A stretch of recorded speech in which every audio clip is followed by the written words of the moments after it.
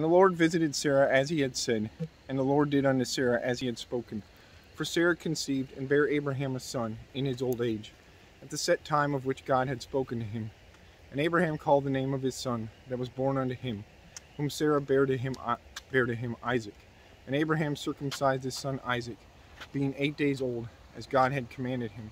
And Abraham was 100 years old when his son Isaac was born unto him. And Sarah said, God has made me to laugh, so that all that hear will laugh with me. And she said, Who would have said unto Abraham that Sarah should have given children suck? For I have borne him a son in his old age.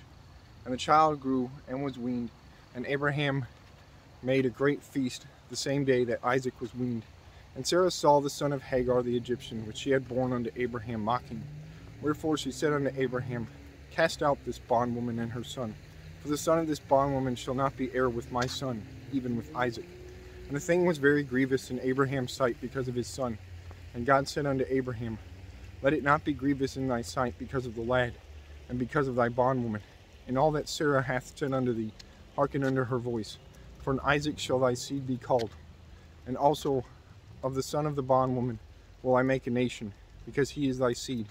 And Abraham rose up early in the morning, and took bread and a bottle of water, and gave it unto Hagar, putting it on her shoulder, and the child, and sent her away.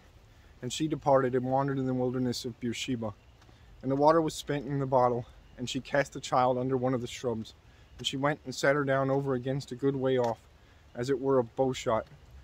For she said, Let me not see the death of the child.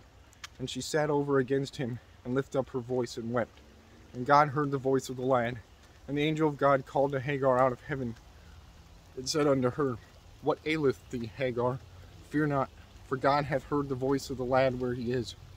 And arise, lift up the lad, and hold him in thine hand, for I will make him a great nation. And God opened her eyes, and she saw a well of water. And she went, and filled the bottle with water, and gave the lad drink. And God was with the lad, and he grew, and dwelt in the wilderness, and became an archer. And he dwelt in the wilderness of Paran. And his mother took him a wife out of the land of Egypt. And it came to pass at that time that Abimelech and Phicol, the chief captain of his host, spake unto Abraham, saying, God is with thee in all that thou doest. Now therefore swear unto me here by God, that thou wilt not deal falsely with me, nor with my son, nor with my son's son, but according to the kindness that I have done unto thee, thou shalt do unto me, and to the land wherein thou hast sojourned. And Abraham said, I will swear. And Abraham reproved Abimelech because of a well of water, which Abimelech's servants had violently taken away.